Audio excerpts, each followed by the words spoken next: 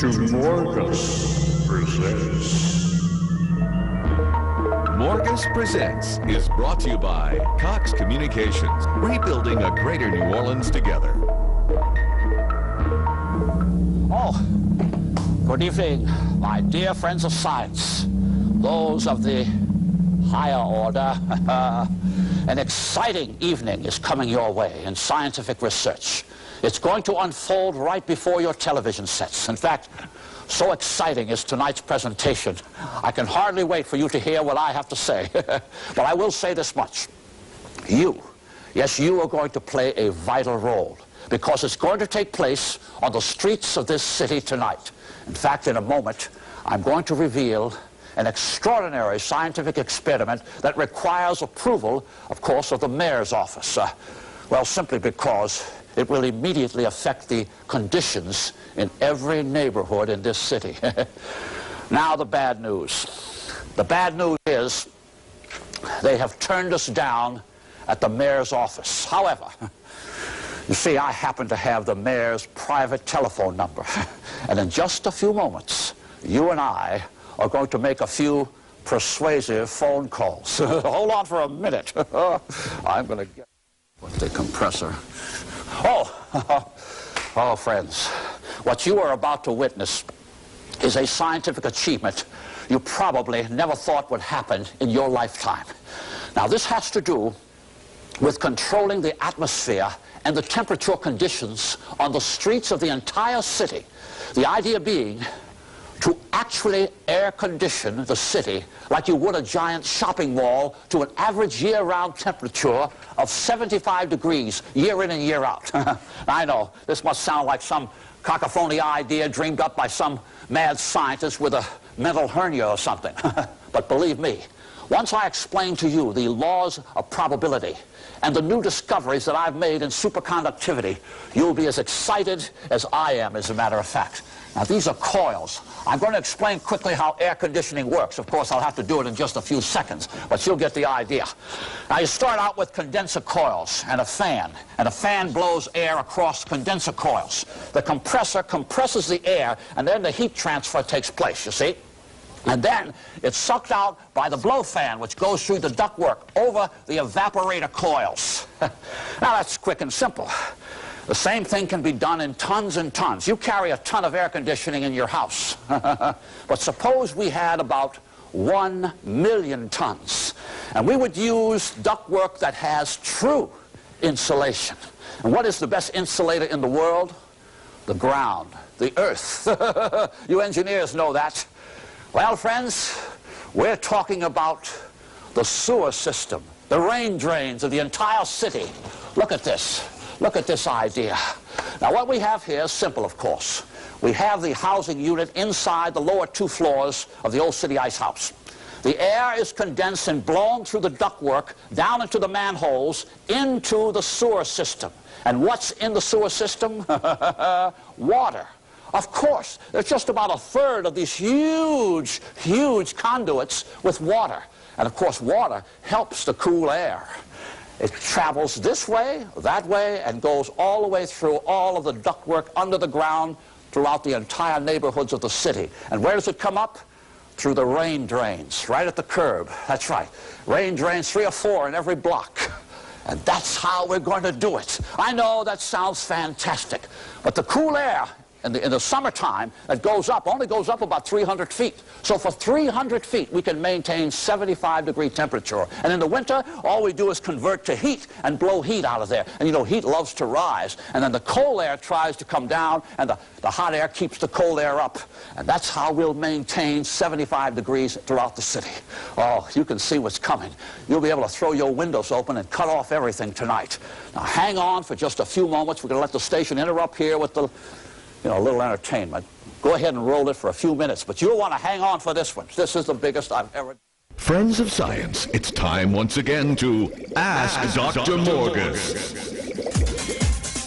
Chuck Fisher of New Orleans writes, Dr. Morgus, I like to play the horses. Is it possible to see into the future?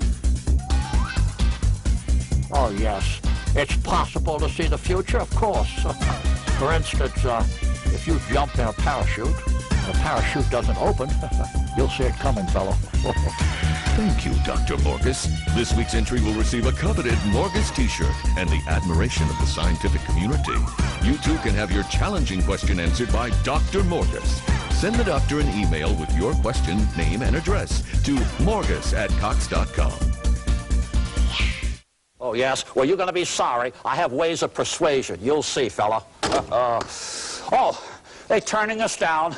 Well, believe me, we're going to handle that. Chopsley? Oh, I haven't seen Chopsley in the last 15 minutes. Well, anyway, we will be air conditioning the city, just as I promised, friends, because we are going to give out the mayor's telephone number. When he hears all you voters calling, believe me, it'll go on tonight. Here's his number. Write it down. 85...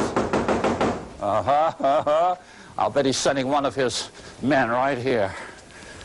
Yes, sir, come in. You're from the mayor's office, huh? No, I'm from the television station. I'm Larry Lane. I'm surprised you don't recognize me. From the television station? Yes. Oh, look, you're just the guys I want to see. We need publicity for this. You see, we're going to air condition the city through the sewers. And if the TV covers it, why, the mayor will have to go along with it. Morgus, it's over with. It is over with. We've checked it out. The mayor just will not go along with it. There are too many problems. Problems? Look, I'm going to save people money on their electric bill. Well, they won't even have to buy winter clothes anymore. Yes, well, that's part of the problem. This will hurt retail business. Look, even the ecologists have said that the leaves won't know when to fall off. The flowers won't know when to come out. Not to mention the smell from the sewers.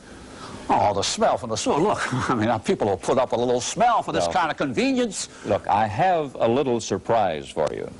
Do you remember a guy by the name of Ralph Edwards who created a television program called This Is Your Life? Oh, of course I do. Absolutely. Well, because of your many humanitarian experiments, your attempts to help mankind, our television station has decided to honor you in a similar manner. Dr. Momus, Alexander Morgus, this is your life.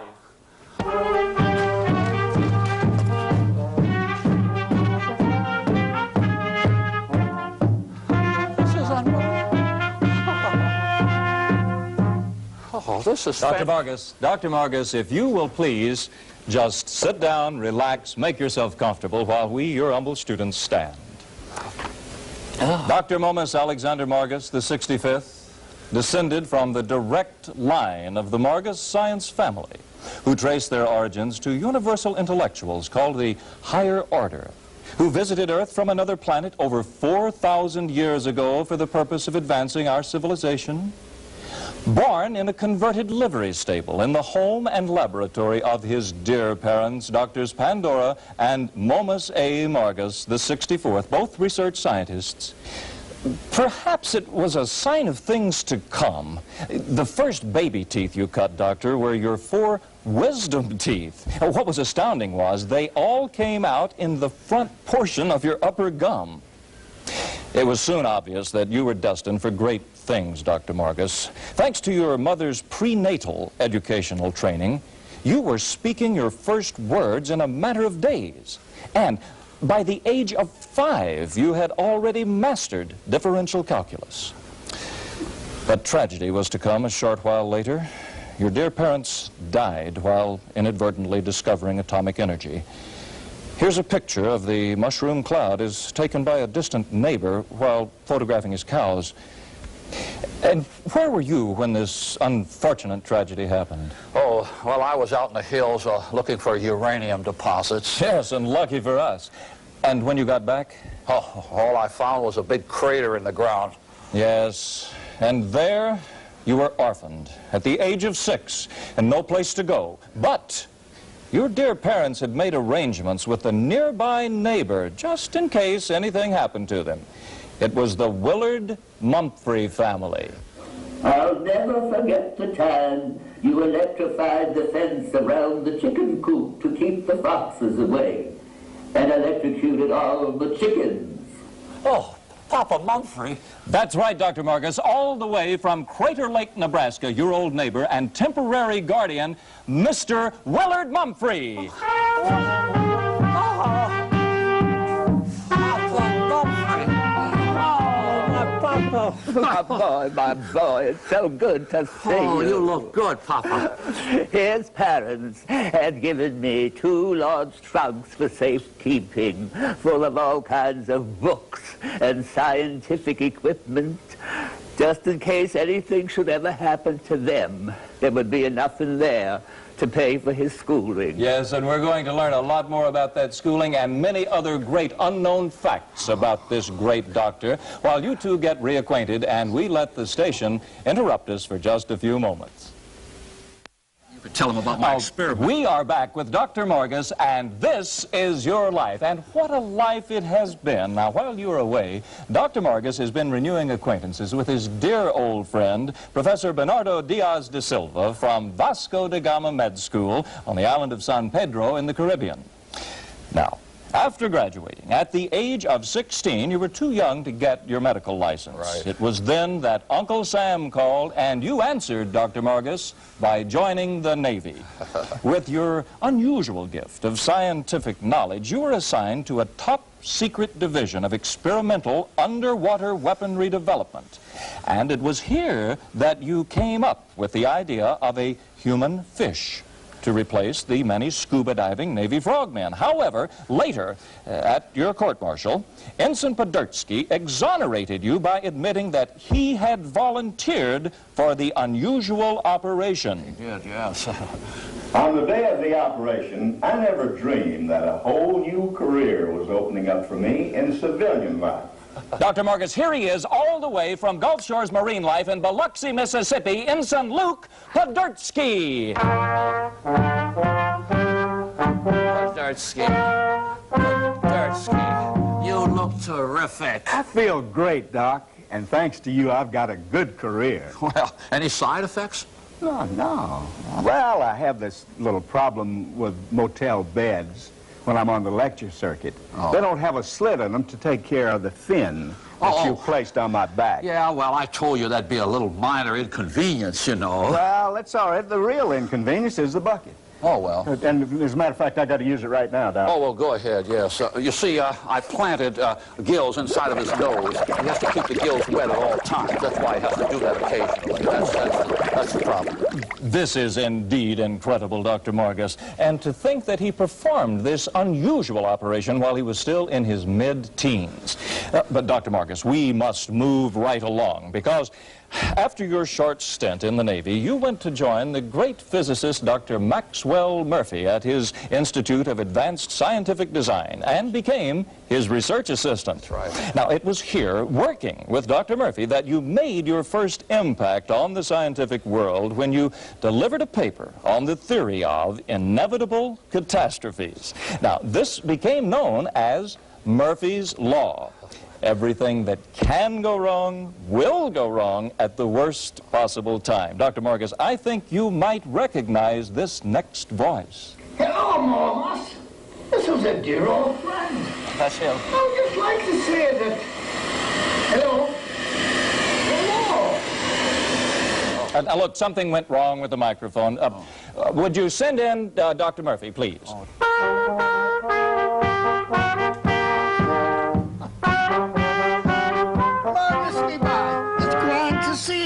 Well, let me tell you, you look great, Dr. Murphy. This young man is responsible for making me famous. That's right. He proved all of my theories. So many things went wrong when he was in my class. Yes. Momus, are you out there remembering the formula? The formula? Oh, I still remember the formula. Oh, absolutely. And as a matter of fact, it was E equals T times PM. Error equals the worst time times the possibility to the maximum. I remember it, Dr. Murphy. This is truly astounding. I mean, how many of you in the audience truly knew the real formula for Murphy's Law? Well, I think we'll let the station interrupt us for a moment, but we'll be right back. Good old days. Oh, I see we're back, and we continue our review of the fascinating life of Dr. Momus Alexander Morgus. Dr. Morgus, after your theory of inevitable catastrophes, which became known as Murphy's Law, your name became a laboratory word and resulted in your being given your medical license to practice, though you were only 19 years of age at the time. Well, as we continue, it was then that you were destined to follow the dictates of the higher order and set up your own scientific laboratory. Its location had already been pinpointed to an exact geodetic spot on the face of the Earth for interplanetary communication reasons. That spot, by chance, just happened to be the old former city ice house owned by a Mrs. Alma Fetish. Don't tell me you're bringing her in here. Oh, no, Doctor. This is supposed to be a happy occasion for you. Now, though your orders were to purchase the building from Mrs. Fetish, your lease purchase agreement had fallen into default for back rents due to a number of unfortunate experimental setbacks. However, many of your experiments have changed the lives of so many people, starting with the very first experiment you performed at the Institute on a Mr. David Landry. I'll never forget how close I was to dying from high blood pressure when you saved me with the implant. Yes, Dr. Morgus, all the way from Butte, Montana, your very first patient, Mr. David Landry. Well, Landry, you look terrific. Thank you, Doctor. You look great yourself. Well. You know, this man saved my life. My blood pressure at the time was 450 over 240. Then Dr. Morgus put in this pressure regulator. I must be nervous. It's a little high right now. Yeah, you better turn it. See that? That is absolutely amazing. And yet, there is more to come. I had stomach problems and had to have yearly operations until you, doctor, eliminated the need for surgery. Oh, that's got to be Elmo Wilson. Yes, Doctor, one of the 7 wonders in the book of medical surgery, Mr. Elmo Wilson. Elmo, good to see you. Good to see you, Doc. Good to see you. What was it that the doctor did for you, Mr. Wilson? Well, I had a chronic stomach problem, and I needed surgery every year in the same location. Dr. Morgus here eliminated the need of an operation by installing the skin zipper. That's right. That's all you do is unzip the stomach. You see, like this, you pull it down and you can get right to the problem right away. This is absolutely astounding. I don't know which one of these is the... I was saying that tell you what let's do. Dr. Morgus, why don't you go visit with some of your friends? We'll let the station interrupt us, but we'll be right back. All right, gentlemen. I must call you all together now so that we can conclude this presentation and pay honor to a most remarkable man, Dr. Momus Alexander Morgus, who has changed not only your lives, but has made an impression on the lives of so many of us in the television audience. And before I make this deserving presentation, Dr. Morgus, I have a little surprise for you. Our television station is happy to advise you that your television contract for broadcasting these magnificent innovations in science will be renewed indefinitely. Now the award, Chopsley.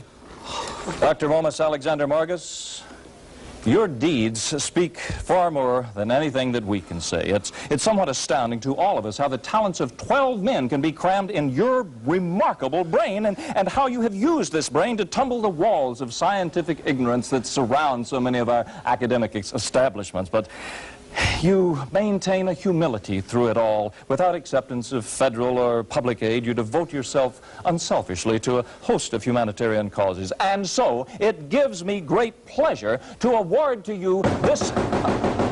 Are you expecting someone? No, are you? No. Well, I'll check it out. Oh, there couldn't be anybody here. I'm interrupting. No. Wait a minute. How did she know I lived here?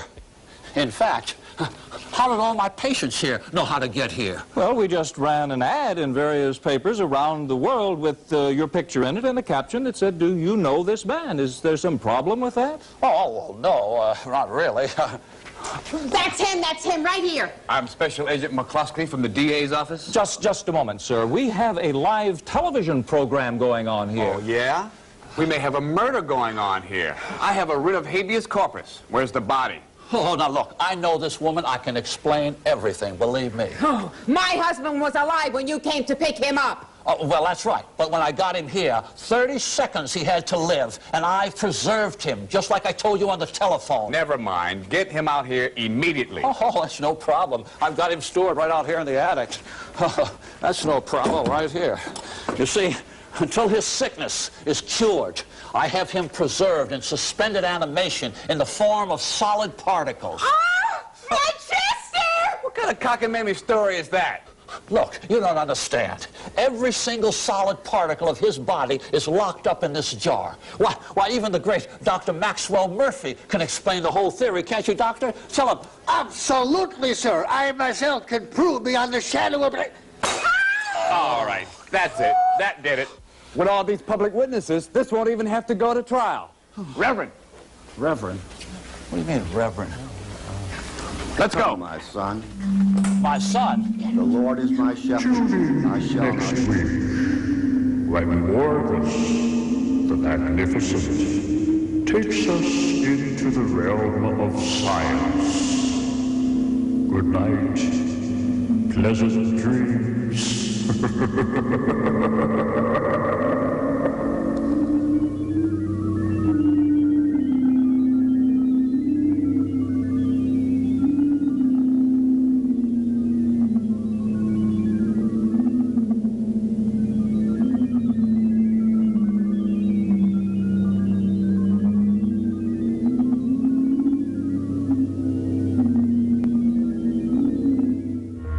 Morgus Presents was brought to you by Cox Communications, rebuilding a greater New Orleans together.